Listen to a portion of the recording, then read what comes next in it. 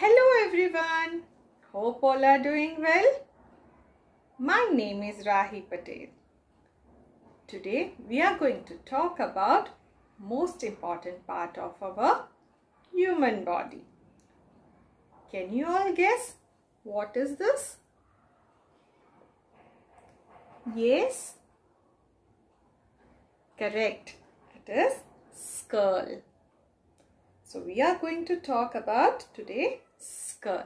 Skull is made up of 22 bones.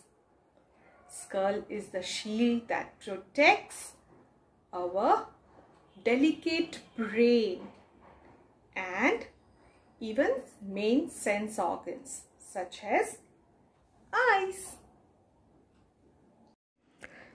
It is made of a combination of bones that fit together tightly like the pieces of a jigsaw. The top of the skull works like a crash helmet, encasing the brain. The lower part is a supportive structure, shaping the face and anchoring the muscles that create facial expressions. The bones of the skull are strong but also light so that humans can hold their heads up easily.